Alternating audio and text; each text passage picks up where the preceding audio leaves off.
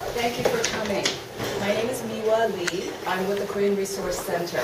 So on behalf of the center, I'd like to welcome you for joining us, and thank you for joining us at this joint press conference. We're here today to join other concerned Korean American organizations to speak out against the recent anti-Korean rhetoric expressed by co-host John Kobilt, I hope that's the right pronunciation, of KFI 640 during the January 5th broadcast of the Clear Channel's John and Ken show. I want to preface what we're about to talk about today by saying this is not just a mere disgruntled, hurt feelings. This is a serious problem. Hateful rhetoric, racist stereotypes leads to a climate of hate and prejudice. That in turn leads to hate crimes. FBI has done studies on this. They keep, most of you know that they keep crime statistics. 2/3 of all hate crime is based on ethnicity bias, if you will. So this is a serious issue that we do need to address. I'm going to be introducing 5 speakers who will be talking about it in depth. The first speaker is Mr. Jorge Mario Cabrera. You have the press kit, everybody, and so you probably have some information in there as well. I'm not sure if all the list of the speakers are in there. If you need their names and affiliations, let me know. So the first speaker, Mr. Cabrera, is going to talk about, Director of Communications with Chirla, Coalition for Humane Immigrant Rights of Los Angeles. And then after next will be Morna Ha, Executive Director of NACASEC, National Korean American Service and Education Consortium. Then Jane Oak, President of CABA, Korean American Bar Association. Chan-Heng Lee, Executive Director of KIWA, Koreatown Immigrant Workers Alliance. Then last but not least, Youngsun Park, she's attorney with APALC, Asian Pacific American Legal Center. All right? So Mr. Cabrera, he has to leave soon, so he's going to go first.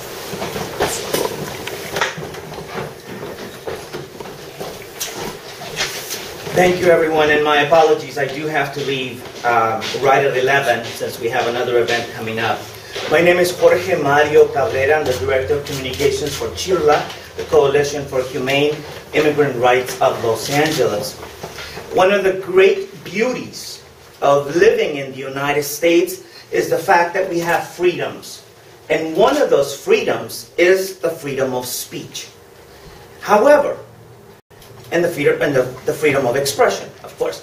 However, when someone like John and Ken, who have at least 2 million listeners every day, listening to their trash, to their hate mongering, to their divisive rhetoric, then their freedom of speech must be questioned, because their freedom of speech intercedes with my freedom of speech.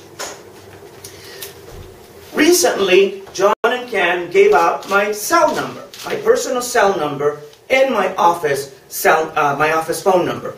I received 517 hate calls within a period of 2 weeks. You can imagine receiving calls at 2 a.m. in the morning, 7 a.m. in the morning, 1 p.m. right after you're having lunch, or while you're having lunch, with people calling you everything from traitor, trash, pig, fat pig. You know, I don't mind the pig part, but I do mind, the fat part. But anything in between. And the only reason why John and Ken gave out my number and Chirla's number is because we were in favor of the DREAM Act, the California DREAM Act. And as you know, the California DREAM Act supports undocumented college students to receive certain financial support. For 20 years, John and Ken have benefited and have trafficked in hate. And I am glad that the Korean community, the Latino community, and other communities, including Jewish and African Americans, are standing up to John and Ken. Because finally, what we're saying is, Angelenos will allow you to have freedom of speech, but we will not allow you to hurt us, We will not allow you to pigeonhole us. We will not allow you to divide us. And we ask Angelinos to say to John and Ken, enough. Your welcome is no longer welcome. You have overstayed your welcome. There you go. That's probably a better way to say it. You have overstayed your welcome, and we don't want you in LA. So a campaign has started. About 40 organizations have joined together to do this campaign against the John and Ken show. 16 sponsors have left the John and Ken show, and that includes anywhere from Buick, Chevrolet, you name it. A lot of companies, Home Depot, AT&T. That was the first one, actually, AT&T, to leave. But more is needed, because obviously they need to get the message from all of us. Thank you very much, and I appreciate I'm actually going to say few words in Spanish, since I see a few colleagues in Spanish here. Desde hace 20 años, el programa de John and Ken ha estado produciendo palabras de odio. Y aquí estamos ahora para decirle a John y Ken que la ciudad de Los Ángeles no va a permitir que continúe este tipo de retórica divisiva. En Los Ángeles queremos decirle a John y Ken que ya no los queremos, que ya no somos John y Ken. Gracias. Our next speaker, Morna Ha, Executive Director of NACASAC. Good morning, my name is Morna Ha, and I'm with NACASAC. It's the National Korean American Service and Education Consortium. We are a national network of Korean American groups with local affiliates here in Los Angeles, the Korean Resource Center, and also in Chicago, Korean American Resource and Cultural Center. And we are here today to stand with others Korean American organizations in Southern California to condemn the racist and inflammatory remarks made by the John and Ken hosts. We're here to stand together against the perpetration of hateful speech and stereotypes. These remarks took a swipe at hardworking families who have done nothing but contribute to the economic and cultural fabric of California and to this nation. These shows, and John and Ken have posited that their speech is stimulating and that they reflect the community of their listeners. But really there's nothing stimulating about hate speech, and there's nothing stimulating about continuing stereotypes. And they've done nothing but to contribute to the creation of a toxic environment. The media has a responsibility to foster understanding and to create bridges and meaningful dialogues between communities. John and Ken and their history of scapegoating immigrants, African Americans, Latinos, and the Asian American community have only served to divide our communities. We as consumers, immigrants, and community members and Californians are not willing to tolerate this hateful speech in the media. And we look forward, NACASAC and its partners and its allies look forward to working with others to continue to monitor and put pressure on the John and Ken show and on KFI radio until this hateful rhetoric is put to an end. Thank you. Our next speaker, Jan Oak, President of CABA.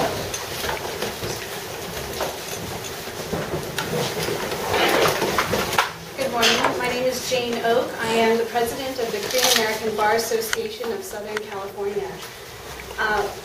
Our organization, along with NACASAC and CHIRLA and all KRC and many other organizations, are coming together to make a statement against KFI and the John and Ken show. Like the others have spoken, these kind of statements, although they might be fun and just, they actually do incite possibly anger feelings against Korean American business owners. They could actually hurt business, and so the consequences are, it goes on and on and on, and we need to make a statement. CABA has put together a letter, and the letter is in your package. This letter is going to be sent out to the program director at KFI, and there's a joinder page, and we are hoping to get as many organizations to sign on the joinder page so that when we send it over to them, it will be stacked with many signatures of other organizations that stand with Korean American Bar Association and all these other organizations, and try to help put an end to these insightful racist comments about any minority group. It's not just the Korean Americans, it's the Latino Americans, and it goes on and on and on. So really encourage you to spread the word and get people to come out and We appreciate all the support, and we hope that this will actually produce results this time. Thank you. Thank you so much. Senator Lee? Executive Director of KFI.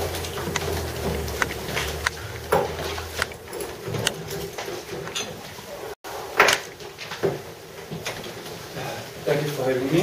Actually, I'm not an executive director. I'm a committee coordinator of the Department of Alliance. The John and Ken show reminds me of one famous African American rap singer, Ice Cube's Black Korea, which was released in the late 1991. As you may know, the rap song The Black Korea aroused a lot of resentment of the Korean Americans because it had very violent and racist remarks against Korean Americans. Of course, the song was not a main cause of the Los Angeles riots of 1992, but we can say that it contributed to an exacerbation of race relations in Los Angeles, especially between African Americans and Korean Americans. And so going back to the John and Ken show, I think public figures such as John and Ken, their irresponsible remarks could bring about unexpected results to minority communities. And also, their irresponsible remarks denies the fact that Los Angeles economy has been sustained by an expropriation of immigrant workers, including undocumented workers. And also, I remember John and Ken said at the KTLA radio show, which was aired a few weeks ago, that like every American, they can say anything because they have the freedom of speech per se, which was guaranteed by the First Amendment of the U.S. Constitution. That's right, they have the freedom of speech. But what they are advocating is not the freedom of speech per se, but the freedom of hate speech. But you know what? The U.S.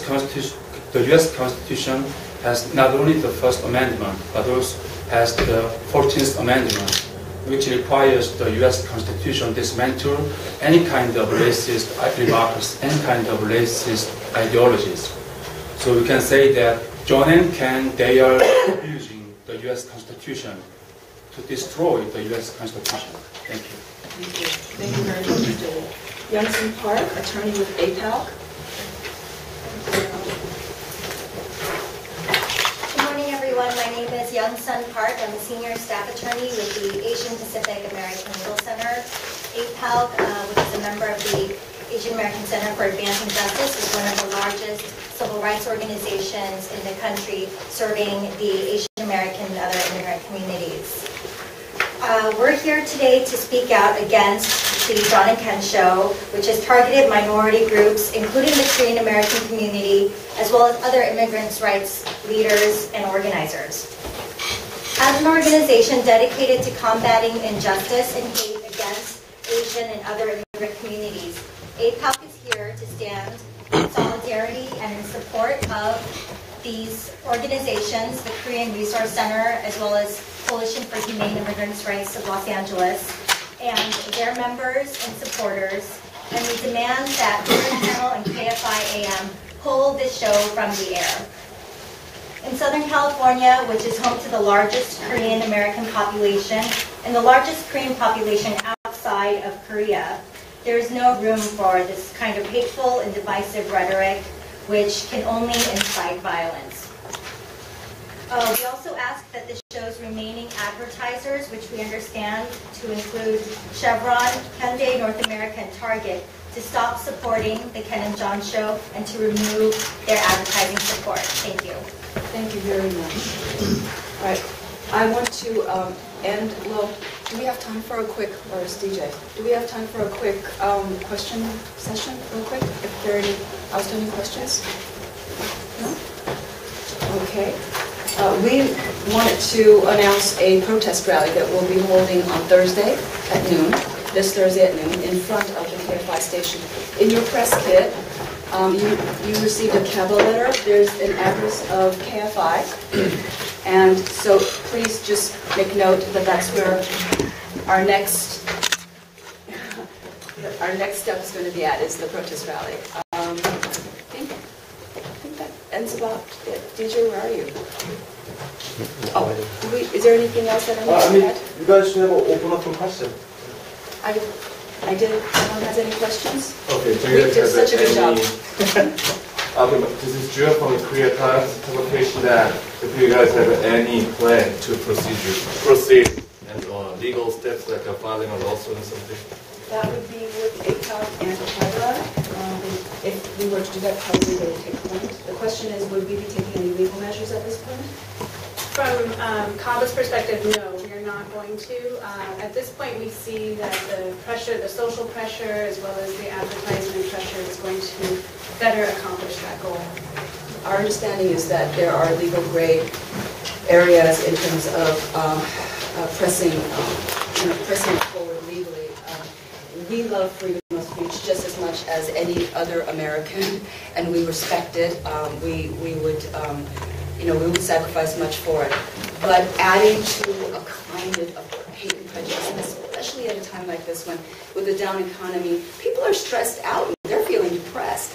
Add to that, you're basically adding fuel to fire. Even if it's a minor thing like graffiti done out of hate, that still destroys property. It costs dollars.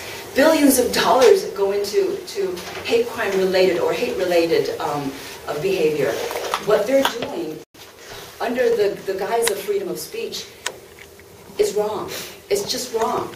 And it's not just the Korean American community or the Latin American community or the African American community pouting with myth because they hurt our feelings. This is serious. This is serious, and we've got to stand together to make a stand and say, stop, stop. You're making the situation worse. I'm sorry for that long answer, but any other questions? What if they don't listen to? Do you have other steps to take on? What if they don't listen to? Oh, first we're going to start with the protest rally, and we're going to be targeting more or less sponsors of the show. As Ms. Oaks just said, we have the power of the media, we have the power of the people. Our voice combined together can be an awesome thing, and we're going to use that to apply pressure. Basically, make it hurt where the wallet is. If I may add also, when we started the campaign in the Latino community, many Latinos said, but we don't even listen to them. Why should we care? Well, we care because remember, when Lou Dobbs was on CNN, many Spanish-speaking Latinos also, or non-English speakers, maybe did not watch Lou Dobbs on CNN. But what he said had national implications in the politics, policies, and attitudes of people all over the United States. So it took 2 years to get Lou Dobbs off the air. And it was members of the same coalition that we're part of today that are working to get John and Ken off the air. Obviously, it's not going to happen quickly. But when we react and when we express our disappointment, our disillusion, and our anger with KFI and Clear Channel, then we are standing up for ourselves, and I believe that that's terribly important, because otherwise they will continue to do it all the same. Right. Thank you. Very well put. Thank you. So there's precedence. We have gotten talk shows off the air, or cheerleaded, so we're going to work towards getting John and Ken show off. I believe their listenership is quite wide, too. It's one of the most popularly listened to across the nation in terms of hate talk shows. So this is a very important job. We take it quite seriously. Any other questions or comments? Yes? Has the John and Ken show responded to your efforts or any comments? As far as we know, no, but chances are they'll probably spoof us on their next show. Go at it. Freedom of speech, we don't care. I'm sorry, maybe I shouldn't have said that. Most people here. Yeah, I look forward to their next comments. Let's see what else they say. The president of Clear Channel and the vice president, including Robin, the producer, and the program manager, met with us about a month ago. regarding our campaign. And what they have done, and you should know this because it's very important how they are trying to divide us, is they have come up with a new Latino-focused program on another radio station that they own at the same time. So they're very smart. They're very smart. So it wouldn't surprise me if all of a sudden they have a Korean specific program, in the next couple of months or so. But that's not the answer. Because John and Ken continue to have the spear in their hands and they're poking at us. Every day they're poking at us until we bleed. And we already did that for 20 years. And we don't need that in Los Angeles. We need them out. We need them out. I think the fact that we're all coming together or doing exactly the opposite of what John and Ken are hoping that we do. They're trying to divide our communities and try to create rifts between immigrants, Latinos, Asian Americans, African Americans. And the sheer fact that we're coming together, stand united to say that this cannot happen, especially in one of the most diverse cities in the country. I think that's very powerful. And, I think KFI and radio stations like this are paying attention. They understand that, sort of the gravity with which they're proceeding with this, and we hope, regardless of what their response will be, that the fact remains that we are working together, we are united, and we are presenting that right to them. Great, thank you. Anything else? All right, then I guess this concludes the press conference. Thank you.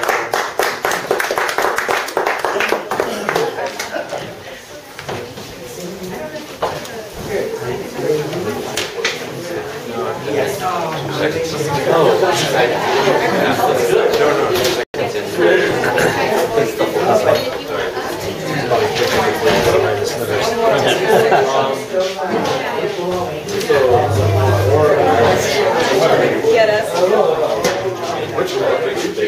My first press conference. Good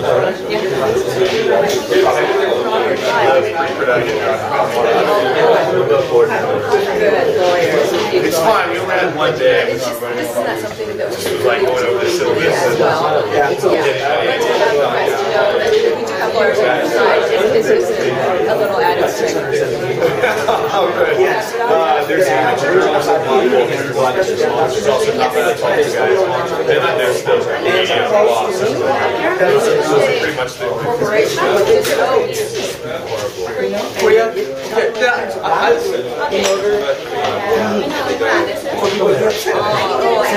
Yeah, I noticed like, I can speak to my parents. You don't want Thank you. okay, she said, here's a good strategy. Start closing here. And then you start talking, it's like, so if I mess up, oh well. He goes, oh, he said, stupid. Anyway,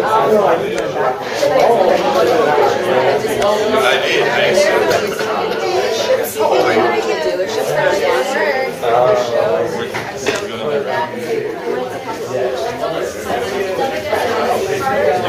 그 새해 벽부터 올해 그런 커뮤니티의 그런 화합과 그런 좋은 일들만 있기를 바랬는데 1월 5일날 여기 KFI AM640 라디오 스테이션의 자닌 케라는 그런 그 톡쇼 그 진행자분들이 우리 한인분들은 사기꾼이고 우리 한인 문화 중에 사기치는 게 우리의 문화의 한 일부분인 것처럼 우리 한인들을 아주 정멸하면서 비하하는 그 인종차별을 하는 그런 그 라디오 진행 방송을 했었습니다. 그리고 저희가 그 이후에 이 사람들에 대한 그동안의 라디오 방송 옛날에 했던 것들을 이렇게 조사해 보니까 우리 한인분들뿐만 아니라 이민자, 소수민족들을 겨냥해서 인종차별하는 그런 발언들을 너무도 많이 한 그런 그 사례가 있었습니다. 그래서 더 이상 우리 한인들을 차별하고 한인들을 비하하는 그런 목소리들이 더 이상 나오지 않도록 또 잘못된 것을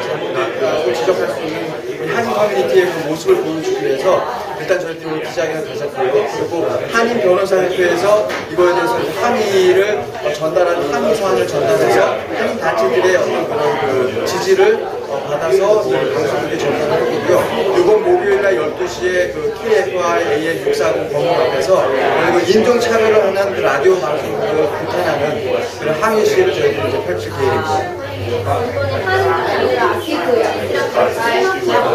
예, 그렇습니다. 지금 그 KFI, 그 AM640 캐넨자, 그 톡쇼 진행자들이 한인들뿐만 아니라 지금 뭐 수년 동안 그런 뭐 유태계인들, 아프리칸, 아메리칸, 그다음에 이제 라틴계 이민자들을 대상으로 수없이도 많은 인종 차별을 하고 비하하는, 그리고 아예 소수민족들을 아예 농담 삼아서 또 작년 같은 경우는 우리 한인들이 그 강아지를 죽여 먹는다는 이렇게 그 개고기를 먹는다는 걸 이렇게 농담 삼아 하는 식으로 한인들을 비하하는 그런 발언을 했었거든요. 그래서 이게 이제 한두 번의 문제가 아니라 이제 계속 진행되어 왔던 좀 뿌리 깊은 문제라고 생각하고, 이런 것들 좀 단절하고 또 이런 그 인종차별을 조성하는 그런 발언이 더 이상 진행되지 않도록 라디오 방송들이 한국에 강력한 목소리를 좀 전달하고 한 말씀만 더 여쭤볼게요.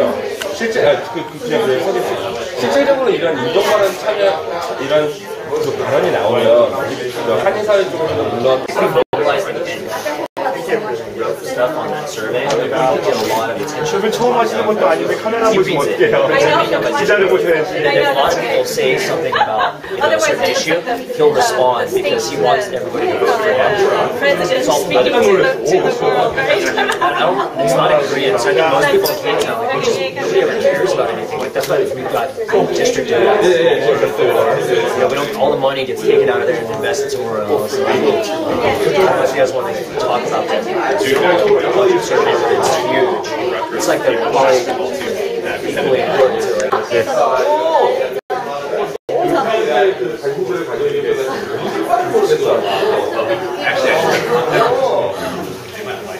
Yeah, sure. Okay,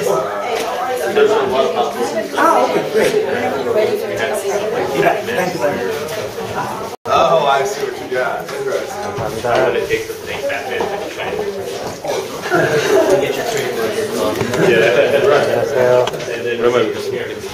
저기 사인 주세요. 감사합니다. Hey, could you be in charge of passing out the media packets to people?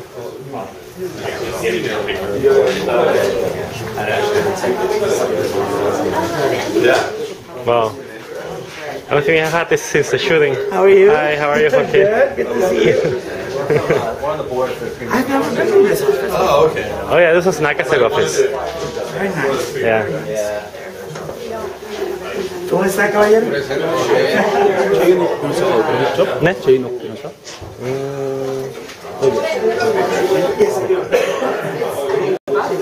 Oh, no. It's 10:29. Oh, dear. My clock is down. Yeah.